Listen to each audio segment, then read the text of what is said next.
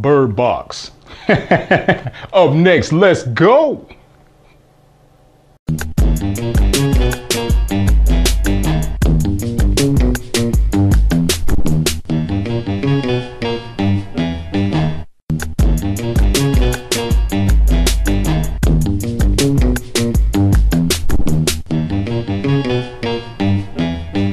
Brian's Cosigns, yeah. What's up, y'all? You are now rocking with Brian's Cosigns. I am Brian Gunn, and I'm sure you have all heard this by now. Birdbox, Birdbox, Birdbox, Birdbox. Man, everybody has told me about this movie. Have you seen it? B, you checked out Birdbox yet? Hey man, you got Netflix? Yeah, I got Netflix. Even though it's my mom's account, I got Netflix. Hey, who doesn't have? Hey, don't judge me. Anyway, I was late to the party, so I finally got a chance to check it out last night. Birdbox stars Sandra Bullock, Sarah Paulson, Trevante Rhodes, Lil Rel, B.D. Wong, John Malkovich, and Machine Gun Kelly, and some other people whom I don't quite know, but it's cool because they were all in the movie. In Birdbox, Sandra Bullock plays Mallory. Mallory is, your average person. She is sort of detached from the outside world. She's like an artist, okay? So she is heavily involved in her art. Well, there is an event that's going on in her life, so she actually goes to a hospital. Her sister is with her, played by Sarah Paulson. So her sister says, well, have you heard about what's going on overseas? Well, of course, Mallory hasn't heard anything because she's so enthralled in her work. They turn on the TV at the hospital and they see the news of this, just people are just committing mass suicides and no one knows why. I mean, they're committing suicides in droves. Tens of thousands of people overseas are doing this right now.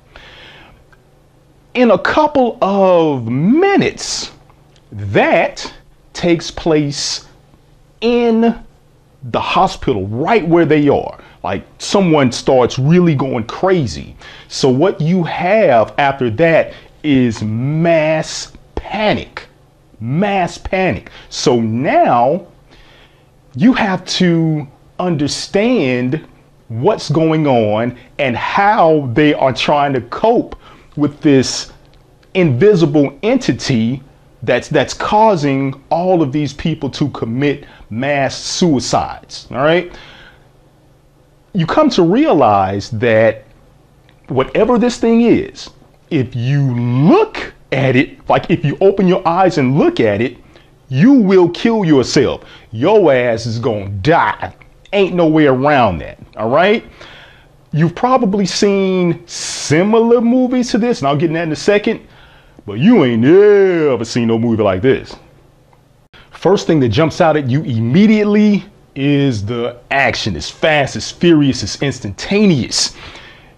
To see all of these bodies laying around and people just losing their minds, you have to understand, no one's ever seen anything like this before, all right? So there's a lot of confusion and there's a lot of anger, just emotions are flying around the place. And the movie does a very good job of displaying what's going to happen in an apocalyptic event. Let me talk about the characters for a second, because you have an eclectic bunch. You have all of these people under one roof, and it's kind of crazy how they get there, but it can happen in a time like this, so I'll go with that. So on one end of the spectrum, you have B.D. Wong, all right? So his character is the pacifist, okay?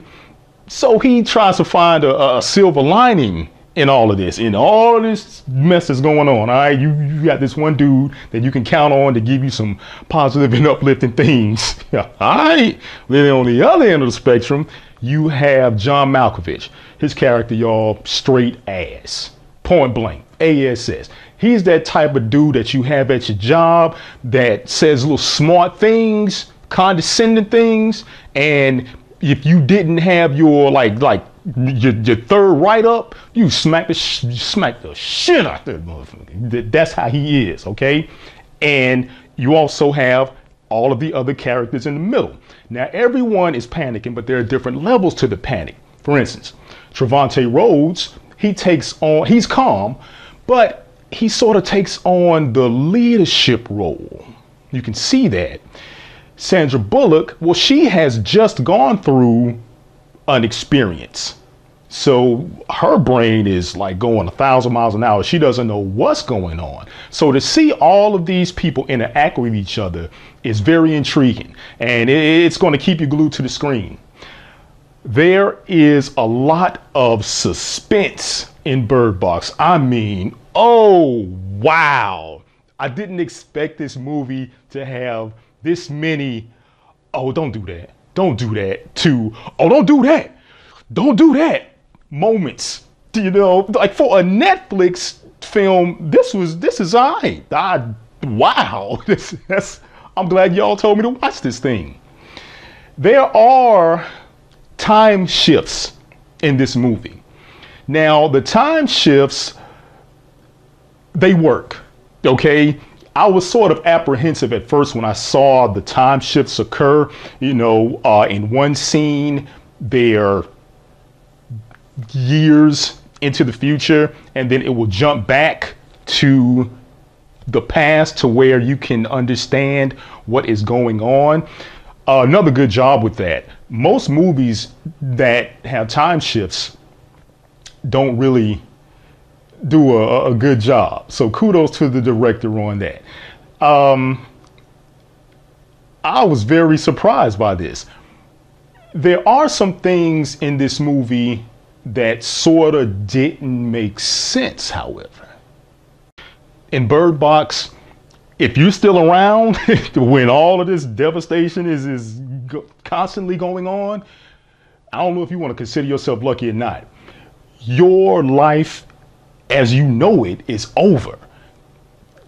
It does a very masterful job of looking at how people now have to cope with pretty much not seeing. Like, you can't see anything. So how do I adjust? You know, there's a scene in the movie where some of the characters are forced to drive. They have no other choice. You can't look at anything, but you got to drive to get somewhere. I'll say this, thank God for technology, but it's brilliant how that scene occurred, okay? There is something that I don't get, and I need y'all to help me out with this, okay? You can't see anything, or you can't look at whatever this thing is, this entity is. You can't look, right? Or else you're going to kill yourself. So if you can't look at it, can you at least look down? Can you focus your vision on this one particular thing and move around? And I say that because there are some people that are looking in this movie, but I thought you couldn't look at. You see, it doesn't really. The plot is fine, but that is the biggest plot hole that Bird Box has. And I don't want to say it hampers it, but it just makes you think about, well, did anyone doing the storyboard look at this? So help me out with that, okay? I've seen movies like A Quiet Place and Don't Breathe. So all of those have elements of your senses being taken away and you having to rely on your other senses, your sense of perception, all of that stuff. And while Bird Box isn't new, it's still refreshing because you still haven't seen, really anything like this at the movies. All right. Sandra Bullock, Trevante Rhodes, everyone does a fantastic job. The third act is crazy, okay? Now, I don't know if you know this, but this movie is based on a novel, okay? I'll tell you, I'm not gonna give away the ending, The ending in the novel is different than the ending in the movie, okay? All right, so just keep that in mind, all right? Another thing that I really didn't like about Bird Box is the first act. The action is so immediate and abrupt, it doesn't really build up. There is no build up to the motive as to how and why, all right? But you just go with it. And the action is so intense, I think you can sort of give it a pass, but that's something to think about if they come out with a part 2, maybe. Hey, listen, for Netflix, man, I really enjoyed. I enjoyed this movie. All right. Therefore, I am co-signing Bird Box to the fullest. When I say, who's the master? You say. Bird Box. Go ahead with your order. Oh, yeah. I like to get a 2-piece Bird Box with 2 sides of fries and a chill wine. All right, pull around for your total. Hey, there you have it, folks. Bird Box. Have you seen it? Do you agree? Do you disagree? Put your comments down south. You can look. Hey, let me know how you feel about it. And as always, quit using other people's Netflix accounts. No, I'm just kidding. Hey, take your ass to the movies. All right? Brian's cosigns, yeah. Ain't no way in the hell I could have done this. Man, I don't even like playing pin the tail on a donkey or doing no mess like this in my bedroom. So, man, this is not me. No.